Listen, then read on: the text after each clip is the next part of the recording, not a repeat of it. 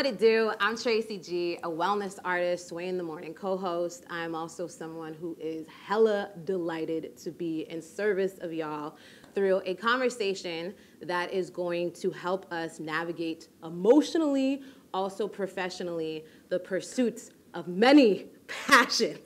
And I'm willing to bet that you are a creative who is probably allergic to singularity, which means that you have a high value when it comes to variety. And you don't necessarily want to like plant this one very specific individual seed to then reap this one very specific individual piece of fruit, right? You're looking for a whole damn garden. And I understand. And I also understand that this blessing of being a multi-hyphenate can get tricky. Because when you have a vision that is so wide, it's like, where are the directions to go in all these places? Like, do they have a map that could take me not from A to B, but to A and B and C and D and E? But someone who is going to help us create that map, let me tell you, we got hooked up, Culturecon pulled through, Grey Goose pulled through, and Alignment pulled through with the most ideal human, I think, to share his perspective and to share his experiences, because he is the king of multis. He is multidimensional. He is multidisciplined. I would also say he's multisensory because of the ways we've experienced him through television, through film, through his poetry, through his music. I've been around him a number of times, and he also smells good, so through his fragrances. This man, I can honestly say, through all the dialogue I've had with him throughout the years, his heart dazzles as much as his mind. And so I'm very blessed to have the star right now of Netflix's Army of the Dead, Omari. Hadwick. Hello, my friend. It's been a while. It has been. Your energy is very vibrant, though. Well, wow, because you know what, Trace? I just landed. Yeah, from where? South Florida. An undisclosed spot in South Florida.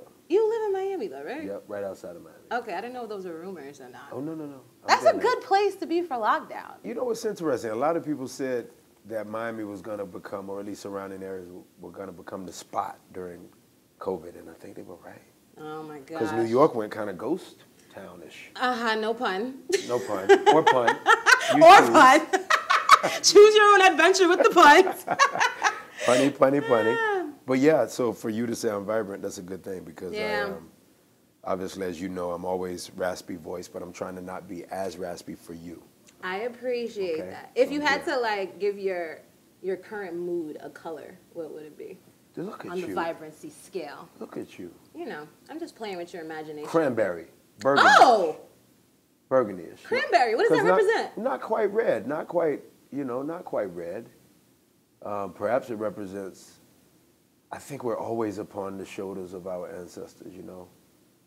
So I don't think we can do anything in life without first and foremost honoring them. Mm. So maybe it's the sangre, right? Mm. The deepening of the blood that they've left for us to enrich ourselves and our future and with. And also there's a sexiness to it, you know? Yes, shout outs to TLC. Hello. Red Light Special. First of all, homegirls. This is such like evidence of what I laid out in my intro of you, with just all your many layers. Mm. Because you took us, and I'm not sure what your sun sign is, or what your moon, or what your rising. You know, I'm a Scorpio. I think I know them, so I'll tell you. You are a Scorpio. I knew that.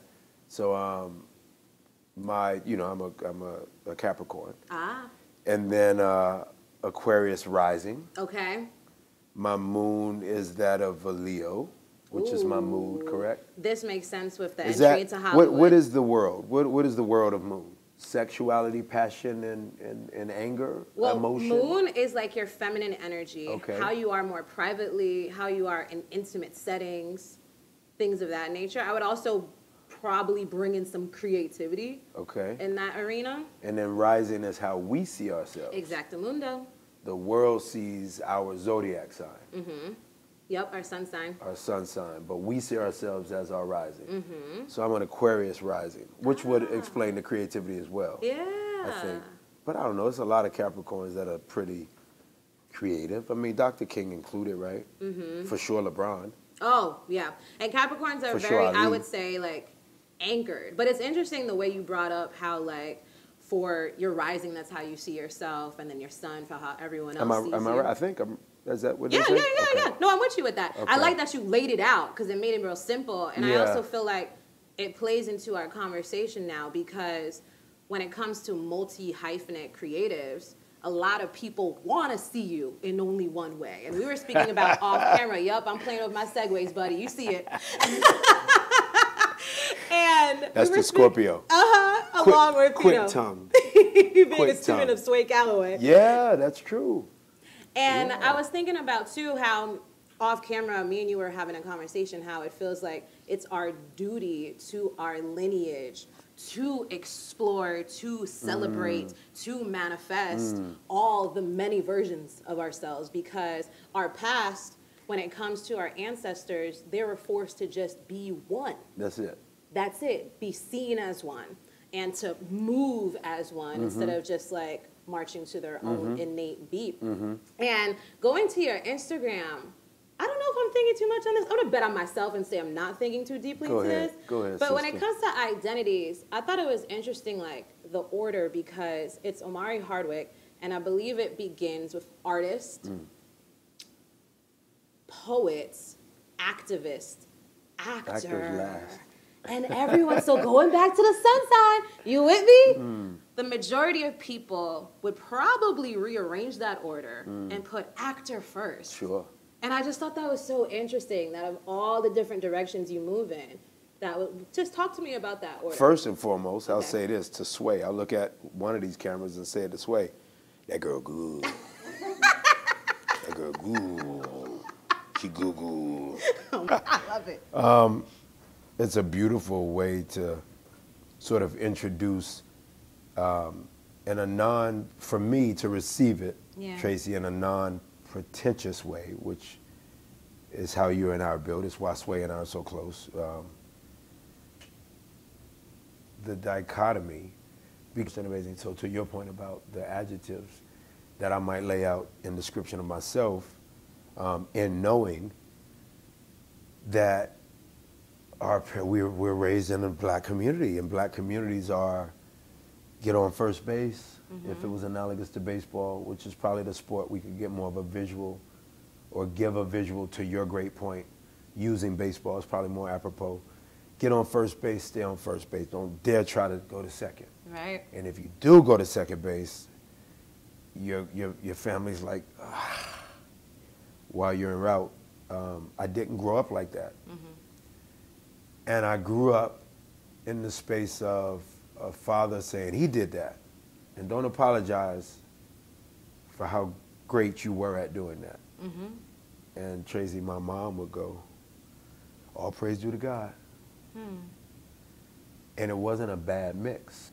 I just think, always big team, little I as a personality. And I know that my position as the little I to the big team is a freaking big position. So it just makes more sense to make my first moniker, well, this is who I am, because I know whose I am, and God would have never made me an actor. Right. What is that?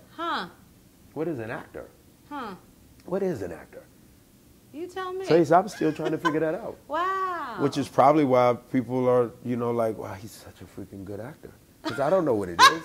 So what is an artist? Man, an artist is an incredible storyteller of so many different formats and fashions. And we're an incredible, beautiful array of storyteller ourselves, to the point where Dapper Dan is not only vouched for by the young A$AP Rockies who rock around him, but Tommy Hilfiger and Ralph Lauren don't exist without blackness. Say it loud. The reason that I can confidently say I'm still trying to figure out what an actor is because I never thought that as an artist, storyteller, poet, musician, which all was my base foundation. Acting was so much later for me. Right.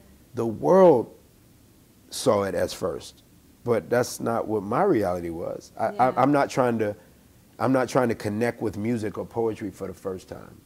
I'm often trying to reconnect with that which was the first time. Yes. Acting was the last time. So for me, it's always been to not think of myself as an artist first, because I think you guys would get a very different artist. Yeah. An actor is something of a branch to me, and Yeah. my branches are poetry and activism and acting, and I think they're all of use by God for me to be reaching out. They're community outreach projects. Ghost to me was a community outreach project. So what I'm thinking about is the kid who is on the skateboard, and they're seeing their life like as if it's a kaleidoscope, right? But then they're also reading a personal development book, or they're going online and seeing like a business meme that says you have to choose one lane. You have to zero in on a single focus. But they're like, my natural lens is wide. You know what I mean? So know what you mean. Shit, what would you tell him or her today? I would tell him first and foremost, an eagle has to fly. They're dead when they don't fly. There are definite birds that you and I've seen, pigeons included, where we go to the park, local park, what have you, any respective city, and I go, Trace, that bird, and you go, ah, sad, leg hurt, broke, whatever, wing not flapping the way it should, and they still kind of operate. But an eagle, it doesn't work for them. If they're anywhere below their flight, which is such at a height that, as you know, crows keep trying to come at them and peck them the whole way. And the eagle is actually not bothered by the crow. He or she almost blesses the crow and continues to fly. So I would say to every, especially brown or black kid, I would say, if you're an eagle, you're an eagle. Eagles can't fly with seagulls. It doesn't work. This is very true. So it's very difficult to go to your maker when it's all said and done, and your maker goes, now how did it go? What? Life. Did you do? How did you love? I think I love pretty good. Did you? Okay, this is the list of people you love, you like, and this is the list of people you respected. Oh, it's an interesting list of people that you respect. They're like mighty for people. Yeah, I respect these people, God. Why do you respect them? Oh, man. They flap. In like every lane possible, God. You respect that? Yeah, absolutely. But I'm looking at your litany of things you did, and you flap just right here. You respect them, dear lad, because I made you. We never had any examples. Not true. We had so many examples. And sometimes your intuition is speaking to you the example that's going to play out in real life. Being the example. For sure. Yeah. I think that the modern day construct of hate has a lot to do with, damn it, you big person being so big, now you're making me have to be reminded that I'm actually made big. Right. How dare you, Omari, play more than Ghost? Well, first of all, Ghost was 30 people in one. Hello. So he was massive. Yeah. Okay, how dare you be more massive than Ghost? But I couldn't play him if I wasn't bigger than Ghost. Damn it, oh. That then makes us look in the mirror, and we all have to wake up and actually do work. Yeah. The hashtag generation is interesting. I'm so proud of the young people behind the cameras because they're of that generation, but they're not of the hashtag. Hashtag grinding all day. You and I would go, work? What is grinding all day? Oh, we just called it work. Well, that's a whole other thing because what's interesting that... So it's interesting, right? That you mentioned work because I think it's only in recent years that we are welcoming rest into our hustle. You understand? Sure. And like I've always been reminded of this, and sometimes I didn't pay attention to the metaphor God was laying out for me, but when you go to the gym and when you train, you know that sleep is as much a part of the muscle, right? If not more. Like stretching before, stretching afterwards, like these things are so necessary. But only Trace if you work in your way of working. Well, how does rest work for you? And did you always know that it was a member of your team? Did you always know rest was a member of your winning team? Or did you deny it?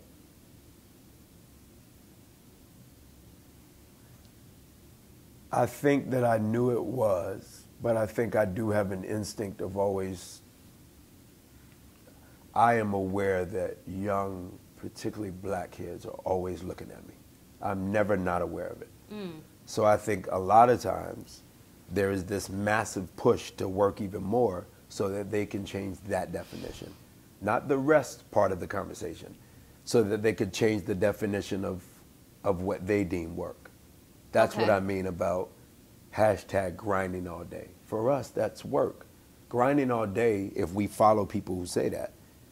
And I'm believing that, again, some of, our dear brethren and sistren behind the camera right now, I think that younger than me, I think that they would say it's true. What Omari defines as work is 9 characters while playing the most complex character in TV history. I don't think Jimmy Gandolfini was more complex than Ghost. I don't think. I mean, he's a part of a very small huddle, right, of that which we've never seen. He's almost a superhero as a crack distributor. That's crazy. So I'm always trying to remind folks, my definition of work is a whole nother definition. So when I hear people claiming to be of work, and I don't deem it necessarily much to anything except doing what you're supposed to do. But not at that level where I'm like, whoa, you got me turning around and looking at your work. Then I think at times I would throw rest to the side, almost to lovingly go, this is work. Right. Do I take on 4 characters in season 3 or 3 characters it was? It was A Boy, Girl, A Dream. It was Shot Caller. It was Sorry to Bother You. It was whatever other movie I had, Will Gardner. There was like 4 movies one summer after playing Ghost. And then I went right back to Ghost. Like, am I doing that just to prove to our community, no, this is work? No, but I think subconsciously I'm trying to prove to the world. And in the earthly form, I want to get as much art and storytelling and work out as I can so that people can build upon that. And I guess that goes back to just self-awareness, like understanding what season you're in, and also understanding that we are not all copy and paste versions of ourselves, of each other. Like, we really live in an ecosystem where, going back to the analogy that when you use the animals, like, an eagle is no better than an ant. No. They're very different, and they all are necessary. So necessary. And so Seagull included. Yeah. They just don't fly together. Right. But not better than each other. Exactly. I don't look at things in like hierarchy anymore. It's just things are different. Very smart of you. You know what I mean? It's either, someone feels more inclined to move to the left, someone feels more inclined to move to the right, someone feels more inclined to be in the middle, but we're actually all on the same even line. Maybe speak on that, but you're doing such a great job on that one, Tracy. Who is the competition? I think the competition is white America, the society that already told you the limited amount of wins you may. So we were just talking about, Cass from Isabel Wilkerson. Shout out to There's her. competition with just like peers. Book. I mean, we also just create a culture of it. We are very comfortable with our cafeteria table. And you would say, well, who's not, Omari? Absolutely. Clueless is an interesting movie. Clueless was very interesting. None of us have a clue. There was an interesting movie. It totally looks different if it's a black cast. I wonder, do you personally have, because there's so many different lanes that you occupy, do you have like a rubric that helps you decide if something is an opportunity or if something is a distraction? How do you say no to something? When do you say no? When do you say yes? Like, what are some of the questions Omari asks Omari to decide, oh, snap, this was a distraction in disguise, and that bitch was sexy. I almost fell for that. Damn, Trace. Then I'll answer your dope-ass question, Trace, by saying, I use help, and I subconsciously delicately delegate, very, I think, very sharp, better antennas at times than me, because I'm such a mix of all over the placeness and a nut and a juggernaut of energy, as Kane always says about me. And I think I delegate, again, delicately, these people that will aid in those moments where the text message comes in going, yo, that ain't the move. What a great point. I don't know if cars are in the afterlife. Like, Trace, what a great some point. things are just So sometimes pinned I'm to going to do earth. it. But I think for me, it's like I'm directable and I need it. You know, I need, Kane reminds me of the answer to your question because he's one of those that I go, yo, I don't know, Draymond Green, he's a young brother. Yeah. But Draymond is such a financial guru. Mm-hmm. Yeah. Not given the natural abilities, gift-wise, that some of the more physically gifted players have. But yet he's what he is. It's because of this. He'll tell, don't invest in that, invest in this. I mean, I just try to insert lighthouses and guideposts along my journey of Yellow Crack Road. Essentially, what I'm feeling from you, is everyone in your life, you understand that we are always teachers and students, and we're always exchanging that role. Exactly. And so it seems like you look at everyone in your life and you're like, since you're here to teach me something. What type of branded teacher are you so I know you're the right person to come with the right issue? That's it. And I'm very hard when I've poured into you. I kind of look at it like I realize, Trace, I have an old school call in a new form. Wow. So the old school call makes it where Omari's supposed to go in the room and make a lot of room for the next generation. But I'm next to people who go, oh, that's a lot of lanes, dog. They just don't know my internal conversation with God. He's saying, you're one called like Sammy and them were. I just put you in this time zone. But you're really built from that era. Right. So do everything. Right. Everybody's in your age group not supposed to do everything, but you're supposed to do everything. I kept trying to ignore that conversation for years. Why? Because you just said it, Trace. Right. It's so much more cozy and comfy to just walk this lane. Yep. I'm as lost as the next man. I'm found on a Wednesday, and then I'm lost again on the following Wednesday. But for some people, lost is an adventure. It is. It's a great adventure. I don't know if I put food on the table if I'm not lost. I get paid for being lost. Was Ghost lost? He never got found. You know what? How do you know when something should be a passion, should be pursued as a profession in order to get money, or it should be pursued as a pastime, a hobby?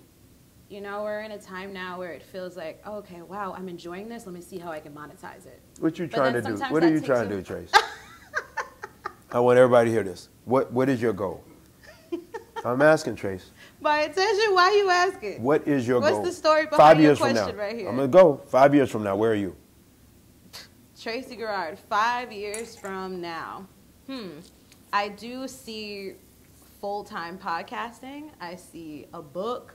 I see more audio vision boards. If anyone out there is familiar with what I create, my remix to affirmations. I see also more ease because I have the ability to bring in more team members to help me facilitate my visions. And so I'm not running a marathon every single day when it comes to my projects. And then in general, I'm going to stay being the inquisitive, forever curious, insatiable. Scorpio. I am. When you and I are platonically hanging and having a brewski or having a burger, you go, oh, I'm still on it. There it is. That's it. You're still about it. And then I have the accountability because I voiced it to you, so you're always going to bring it up. You said it. You said vocalization matters. That was my whole thing. It's like I can think all I want that I should be working with Kevin, but Trace, what if I don't call him? Yeah. What if I don't text him? Yeah. What happens? I tell every kid when they ask, and they don't ask the way you did, I say, if you can wake up the following week and you're no longer thinking about that thing that you thought was the thing you wanted to do or be. A little kid from Philly, a little kid from Decatur, both colored black. Dope shit. Dope. So to me, that's purpose. Like Trace, I kept trying to avoid stuff and it kept coming back. Baby steps are better than paralysis, okay? This girl is crazy. Thank you, Culturecon. Grey Goose. Make sure you run this back. Culturecon, Grey Goose, we appreciate you. Very humble and always appreciate the moment, the stage. And we picked a hellified interviewer. I turned the mic around on her a little bit. She threw it right back at me. Damn, Scorpio. I appreciate Thank you, Trace. you. I'm very, very honored, very humble. Thank you all. Thank you, fans. Love y'all. Peace.